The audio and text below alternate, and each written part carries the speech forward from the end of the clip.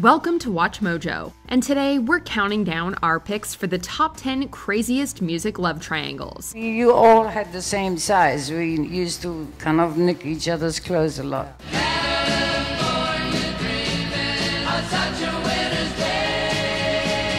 No matter what it takes, we're going to keep Fleetwood Mac together.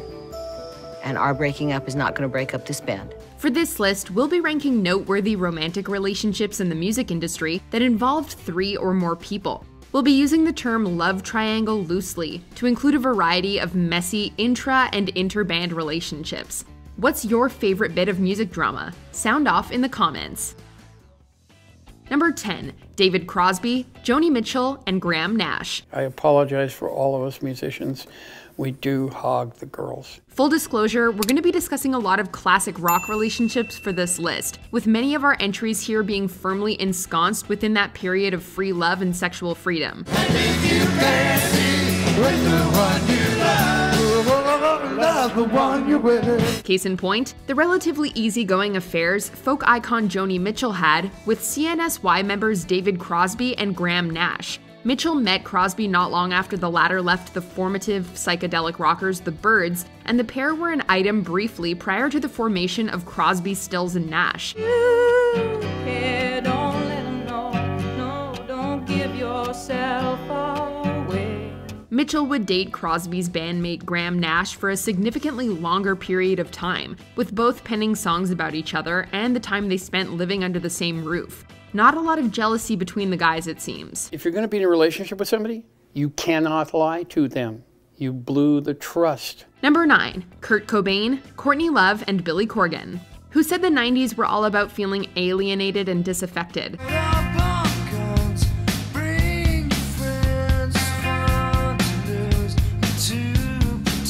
The love that bloomed in the grunge scene between Hole songwriter Courtney Love and Nirvana's Kurt Cobain has been well documented, but perhaps less known is Love's boyfriend prior to hooking up with the future musical icon. Love had actually been dating Smashing Pumpkins frontman Billy Corgan for a time.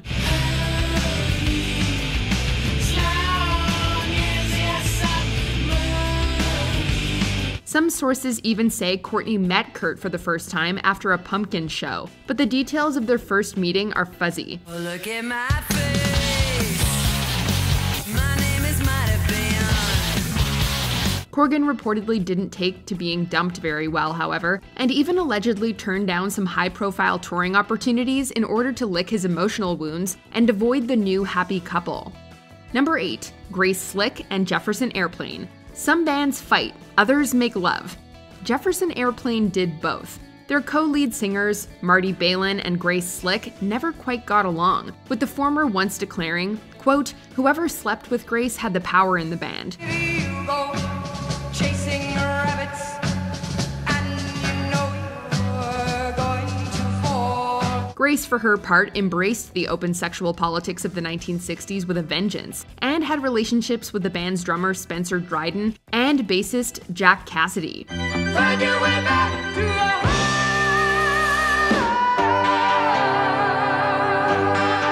Eventually, Slick would have a child with Airplane guitarist Paul Kantner, China, and go on to work with various ex-band members with offshoot projects like Starship and Jefferson Starship, all the while remaining a counterculture icon and fashion plate.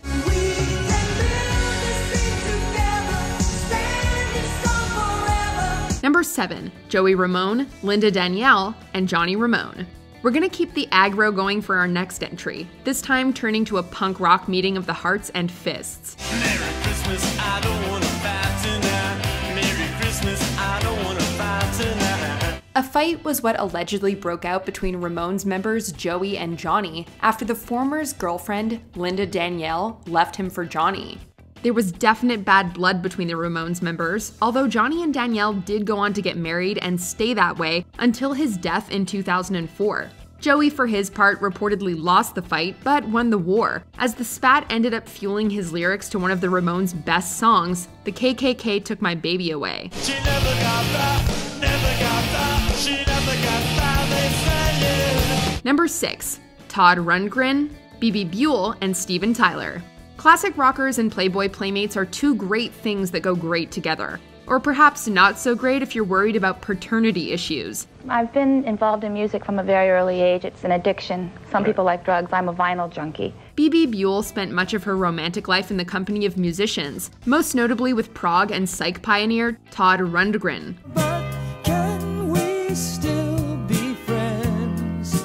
However, Buell was also involved with other famous musicians such as David Bowie, Jimmy Page, and Steven Tyler. That kind of loving sends a man right to his grave. It was during a brief fling with Tyler when her daughter Liv was born, but early on, Buell and Rundgren actually raised the girl as their own, due to Tyler's continuing battles with substance abuse.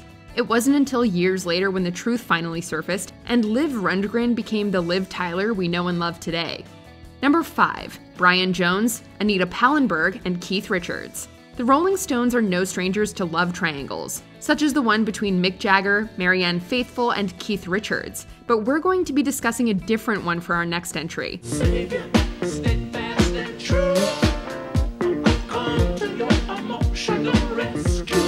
Don't worry, good old Keith is still involved, only this time it's with Stones founder Brian Jones and actress-model Anita Pallenberg. Brian and Anita were a hot ticket for a time, but Jones's escalating drug dependency and increasingly erratic behavior pushed Pallenberg into the arms of Richards. The pair had 3 children together and remained friends, but ultimately parted ways as a romantic couple. You all had the same size. We used to kind of nick each other's clothes a lot. Number 4. The Mamas and the Papas. The Mamas and the Papas were a vocal group of beautiful and talented people, with a lot of drama.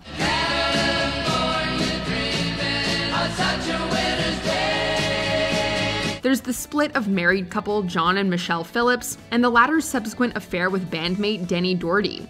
There's Mama Cass's unrequited love for Doherty. And then there's also the New Mamas and the Papas, a lineup variant of the group that John Phillips put together with his daughter Mackenzie. Reports of impropriety have dogged the singer for years. It's the sort of convoluted mess that could have only been birthed in the late 60s and 70s. Number 3. Tommy Lee, Pamela Anderson, and Kid Rock. Can't we all just get along? If you're asking this question to Kid Rock and Tommy Lee, then the answer is definitely no.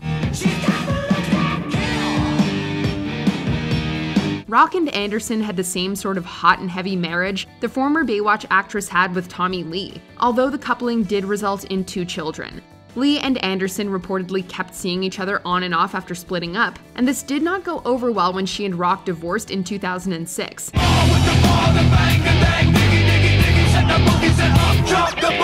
The Ba Wada Ba singer and Motley Crue drummer came to blows at the VMAs a year later in a display that felt more like a schoolyard spat than anything resembling rock and roll debauchery.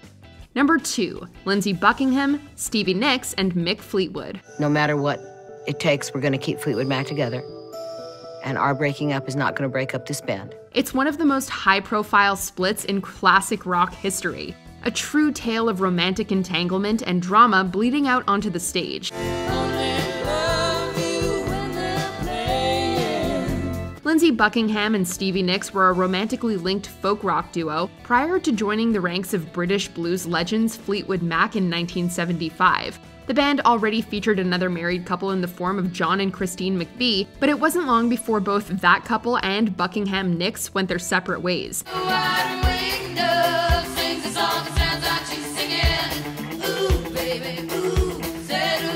Then, during the tour cycle for the band's classic album Rumours, Nicks began an affair with the married Mick Fleetwood, adding more fuel to the fire of Mac's stranger-than-fiction story of love, loss, and music. Because really, the band meant everything, and the band was way more important than each separate person's problems. Before we unveil our number 1 pick, here are a few honorable mentions.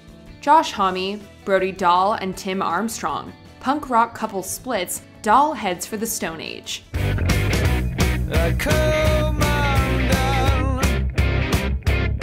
The poison between Richie Kotzen and Ricky Rocket. Note to self, when joining a new band, don't sleep with your drummer's girlfriend. Want more Mojo? Sound Mojo brings you music from new and emerging artists in all genres from across the globe. From interviews to live shows and deep dives into music culture, Sound Mojo has you covered. be sure to check out Sound Mojo to find your new favorite artists.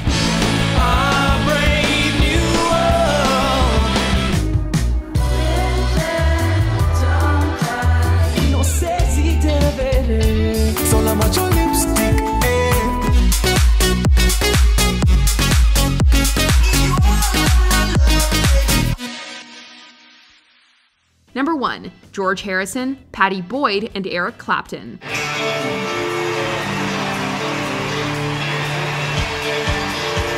It's one of the most famous classic rock songs of all time, a lovelorn ode to the wife of a good friend.